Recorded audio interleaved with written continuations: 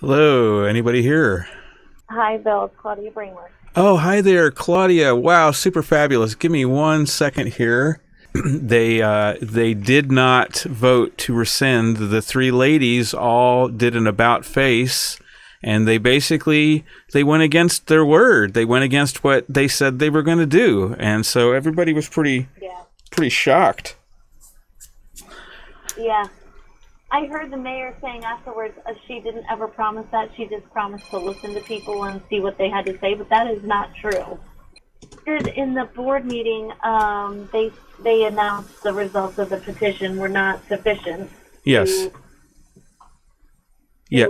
so did they say what the amount that it was, the amount that the petitions were not sufficient by? Yeah. Simple question. It was really complicated because I did live stream it, so we can go back and we can review exactly what they said. Uh, Okay. and let me just say really quick, Terry, I'm talking to Claudia Braymer right now. Do you want to call into the bridge and join the conversation, Terri Farrell? I'm sure I can. Oh, well, yes. So thank you. So there were three different categories that they had to review. They had to review properties that were within the modified zone, and then within 100 feet away. I don't remember exactly how the three were defined, and Yeah. they did read those off. But Inside, adjoining, and then across the street. that's right. And That's in right. this instance, the across the street was all over the place, all over the village, literally. Mm. Yeah. So So it was a complicated affair, I'm it sure. was a very complicated. Terry. Hi, Terry. So, the thing that makes me just scream that I'm thinking about issuing a press release by concerned citizens of Endicott later tonight, and just remind the press, or try to get the press to mention it, that about the additional. And let me get your opinion on this, because I think you mentioned this in one of your letters, the GML 239M subparagraph 5, that there was basically, if there are recommended modifications that come back from the 239 review and you ignore it, it's a supermajority requirement. There were a ton of failures with their law. I'd have to pull up one of the letters that I wrote to the village board back in the spring. So I cannot believe they did not go forward with rescinding, because now we will have to sue them and challenge it with an Article 78, which is going to cost everyone more money I know. instead of them just doing the right thing. So the 239M is one of the allegations that I put in the letter, and we're going to Okay. have to put that into the lawsuit. Okay. Excellent. Well, I'm thrilled if It's you. really frustrating. Yeah. I mean, I've never. I've been around, I've been through a lot of these different kind of permit proceedings, and I've and I been know to you have. and Yeah. been to a lot of different town meetings, and just to see this level of corruption. I don't know what the motivating influence is, but they certainly are not following the will of the people. It's so bizarre. I've never seen anything like this in years, like 20 years. No, I've covered a lot of these too, and I really don't understand what's going on. I know that the trustee at the end there tried to say that she wasn't being bribed or anything, but I don't know what exactly the motivating factor is to really go against so many people in the village. I've never seen such a thing. And they really are leaving the village open to any project coming in right now without any further review. It's Bob, the attorney there, kept trying to say that over and over again, and those women were not listening to him.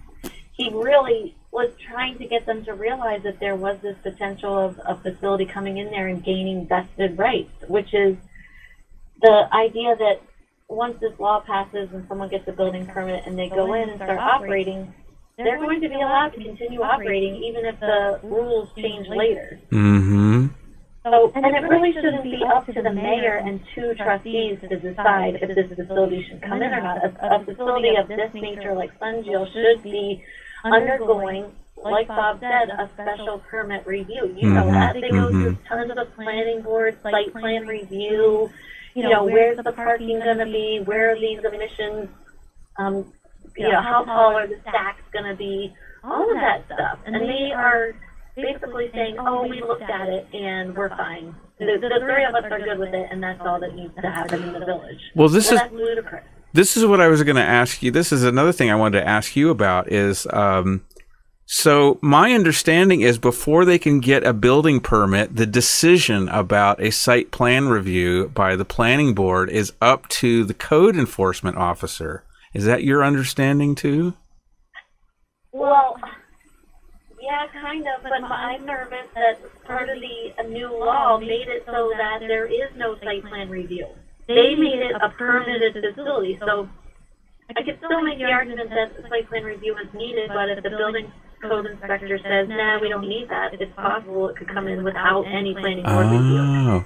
I just thought you were talking about it's a permitted use, meaning you don't need to get a special permit. No. Meaning they made it in the table of uses. They made it a P, letter P, which means permitted as of right. Yeah. No further review. Oh, that means no. Wow. So that means that generally a site plan review would not be done. Oh, that's terrible. I thought that was discretionary. Terrible, and I don't think they have any clue what they've done. Well, they don't have any clue, 'cause I submitted a proposal to them, and they kind of referred to that at the end, toward the end of the meeting. I don't know if you were still watching, but where she said, oh, well, the proposal they put forward wouldn't allow crushing or grinding that they want to allow the glass facility to do. But they're completely reading it wrong. It would allow grinding and crushing. What we were trying to exclude was incineration and burning and any kind of process that would involve chemicals. Right. Oh, yeah. So she didn't read it right, or she doesn't understand what she's doing. Like, she admitted she's not an expert. She should not be doing this herself, the mayor. So you were saying that what you're saying is that you had drafted a proposal for a different zoning law, or what? Am I understanding? Yes, they wouldn't bring it forward. Now she's saying, oh, well, we don't want to bring it forward because it's too restrictive. And she mentioned this grinding and crushing concept as something that I wrote into the law that would not be allowed. But she's wrong. I wrote it into the law so that grinding and crushing would be allowed. That's fine. Well, it's basic mechanical processing. It's too restrictive. It's too restrictive. Right. No, it's too restrictive because it would restrict Sunjil. It would make it so that they couldn't come in. So that's right. But she didn't say that. She came up with this other logic. She still wants Sunjil in there. That's why she doesn't want any other restrictions, I think. Oh, sure. Oh, yeah. But so basically, she lied to us all summer. Lied to us. I know. That whole it was this big charade about rescinding, and it didn't even make any sense. She said, "Well, why?" People would go, "Well, you did all this work to push this zoning law through so quickly. Well, why would you want to rescind it suddenly?" And then she says, "Well, because the DEC is doing such a good job." And I just wanted to, like shake my head like side to side, like what? It's like what? It doesn't make any sense. It was a charade. Yeah, it was a charade, and, with all due respect to DEC, they're not, they shouldn't be the last and only say here. The village should have left open the opportunity for the planning the project as well. And basically what she is saying is, I don't care about the planning board, I'm approving it myself, singularly. Well, her and the other two women trustees. Unbelievable. So, Terri, what did you have to think about what went on tonight? Your comment was great, Terri, by the way. Oh, thanks. I learned a lot from you, Bill and Claudia. I tell you, just being in this process and, getting involved and, when you really want to fight for what you believe in, and especially if you have a personal experience, and I just couldn't believe some of the things that Linda was saying as far Wait a minute. Wait a minute. Just let me interrupt really quick, and because I'm not sure, I never even properly introduced Claudia. Claudia Braymer is the attorney for No Burn Broom, and I'm very grateful that you called in and you're giving us your comments on what went on tonight. And this is Terri Farrell. Terri Farrell is one of the co-founders of No Burn Broom, and she's also a co-founder of Aware. And you're also running for Broome County Legislature, District 6. Yes. Okay, go ahead, Terri. I'm sorry. Yes, and well, no, thank you for that introduction. And and I have had really great conversations with Claudia and you, and I really just feel that after tonight, I'm heartbroken. But one thing I can tell you guys, I don't know if you knew this, but several members of the board for the Union Endicott School District were on the call, including the superintendent. Dick Testa was on that call. Pamela Riddleberger, her and her husband were on that call. So, they were listening in, and, right now, the way that this stands is, a sad day in history for Endicott is all I can say, because 3 people who literally said they don't know what they're doing just put the fate of, any company now can come in. I'm so heartbroken. I was getting text messages from people that were saying, I'm devastated, I'm heartbroken, I'm mad, I'm angry, and I know we're emotional, but we live here, and our kids go to school here, and they play in our playgrounds, they swim in those pools back there. I just don't know where we go from here. And I don't know even if the possibility for the school to sue the DEC still even exists. I don't know what we do from here, Claudia. Well, we certainly need, it doesn't necessarily have to be the school. School would be a great idea because they have a budget, and it would just replay the dynamic in Fenton exactly, pretty much, because it was the school district lawsuit, and there was a citizen lawsuit, and Claudia here defended the citizen lawsuit. There's a good question for you, Claudia. Can you just, it might be really instructive for people that are watching this tonight to just talk about Fenton at all. Do you see any parallels between what did happen in Fenton, and what was your role, and how is it similar to what happened here? You're taxing my brain this late at night, but to recall the details. But the similarities are that we have this project that was, potentially dangerous to the community. Residents hired me to help them oppose the project, and then in that case, the school board actually hired their own attorney to oppose the project as well, because they felt like there was a potential for negative students and the families there. The big difference is that in that case, the board who was looking at the project at the time, they ended up getting it to the zoning board, if I recall correctly, and they made the determination not an allowed use in their village town of Fenton. They felt that it did not meet any of the criteria for an allowed use there, and it was basically because of all of the community and the board, they listened to that with respect and didn't just blow off all of their concerns. Whereas here, the village board has gone out of its way to open the doors, not just wide, but swing them way wide open for businesses to come here without any restrictions. And you're seeing the mayor and the 2 trustees completely disrespecting all of the concerned citizens in the village. It's just beyond words that they, I don't even know what is the word. Like Terri said, it's disappointing, it's maddening, it's just undemocratic. Undemocratic. With a small b. Undemocratic. That's the best word to describe this. And I have to tell you, it is very interesting, because when I was asked to get on this call back in March, of course, one of the village trustees knew my background in environmental science, and knew that I cared a lot about the community. and of my involvement here. And, you know, it was Bill that started talking to me about the case in the town of Fenton. And when your name came up, and when I placed that call to you, the first thing you had said that that's how this whole thing started in the town of Fenton. It was somebody calling in that was frantic about what was going on there. And, you know, it's interesting how these cases are parallels. That, you know, I mean, in fact, it was the coordinating review that Bill had described to me in detail that I ended up calling up Nicole Wolf and having a conversation with her, because at first they were neutral. And I asked her if anybody had ever spoken to her or had they been part of a review, and she ended up calling the superintendent of the Shenango Valley School District and having a conversation, and that's when the letter was drafted.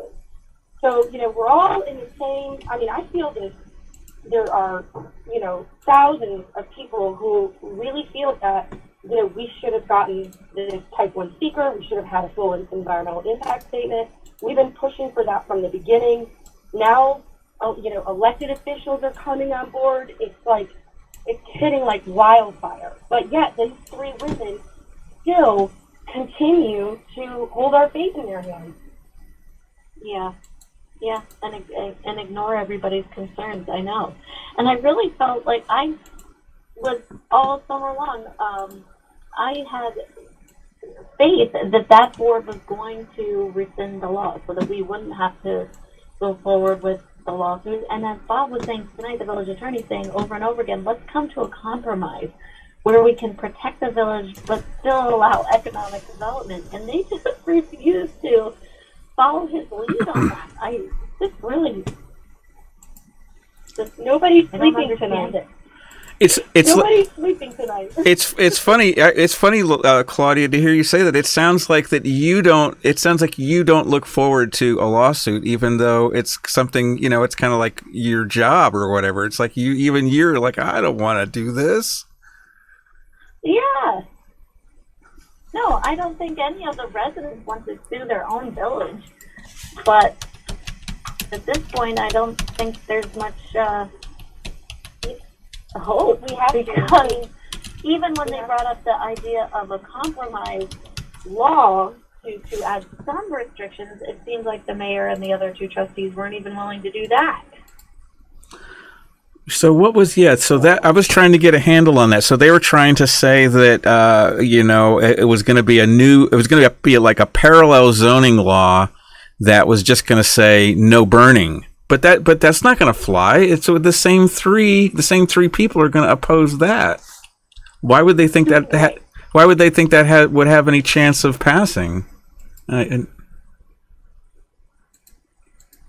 now I think it's pretty clear they won't. The three women won't vote for that because they for whatever reason they think that the Sun Joe plan is good for the village. You know, I think part of that is I've had some correspondence back and forth with the mayor, and, you know, I try to be respectful. It's just I have to go by the facts and the research that I have, you know, done. And also, you know, working at IBM and having that experience with chemical exposure, you know, back then we just didn't know what we know now. You know, nobody knew, you know, that these chemicals in our environment, the spill, notably, or EJ factor, you know, the EJ Q company, you know, they were contributing to all this toxic pollution, and now we know. So why are we allowing, you know, why are we not looking to our past to protect our future? I mean, all these people that have cancer in the plume. I mean, I really feel that these companies, they know we're already polluted. They salivate all over us because they feel like, what's a little bit of pollution? You know, and they've already got that. So it's disheartening me because, you know, I really thought that we tonight, they were going to do the right thing, and I really did. And like you, Claudia, I agree with you. I really thought strongly they would rescind. Yes. And or at the very least, let you speak. Did you see everybody trying to get you to speak? Yes! Yeah. Let our attorney speak! And it was nothing. We got nothing. No, I was raising my hand. I was trying to find the blue button to let you raise your hand on Zoom, and there wasn't that. There's no chat box. It's like they're ridiculous. The whole thing about the public hearing of visitors, they really. I mean, I'll go back to the undemocratic thing. Like, I can't believe they aren't letting people speak or have come to the meetings. Like other towns, other municipalities are finding a way to do this now. Why isn't Endicott? Well, what's interesting? About a week ago, I was driving by the village building, and out in front of the fire station was Linda Jackson and about 4 or 5 police officers and firemen, and none of them were wearing masks, and they were probably within about a couple of inches of each other. I kind of wish I had gotten a picture. Because those are, you know what I mean? Because it's kind of like, if we're talking about practicing social distancing, and that's why we can't speak, but yet you're not. And that's why she's so worried about having people in the building. Right. I mean, allegedly. Yeah. Allegedly. So. All right, guys, I'm going to pop off. Okay, well. Real quick, I got to go too, but Claudia, just real quick, so what's our next step? Real quick, what do we do? What can we do, Bill and I, to, what can be our next step to just, keep fighting for this? I mean, because we're not giving up. What can we do next? Well, I think, I've got to talk to individual petitioners who have been indicating their support for an Article 78. I need to firm that up and go forward on that side. And another angle that you guys have worked, Terri, like you mentioned, is the school board. Because, like in the Fenton case, if we had the school board on the same side as us, that would be very powerful. So the only reason I was thinking of that, Claudia, is because it was my understanding, and you can correct me if I'm wrong, but it was my understanding that I don't know whether it was the direction that your clients wanted to take you in, or it was a budgetary thing, or it was just a time you didn't have. But my understanding was you didn't have any interest in suing the DEC over the permit. You were only going to sue the village. Is that correct? Right. Mm-hmm. So even if we found somebody with a pocketbook, you still wouldn't be interested in suing the DEC because it would be outside the interest of your other clients or something like that, or. No, I'm not saying that. Okay, because I'm just trying to figure out because I know we have to sue the DEC, and I'm just trying to figure out, do we need another attorney? If you're willing to take that on, we'll find you somebody with a purse. Yeah, well, keep working at it. If you find one, let me know. Okay. Hey, Bill and I found one before. We can do this again. Thank you for your time. God bless you, Claudia. Thank you so much. I appreciate it. Thanks for your good work. Bye. Bye.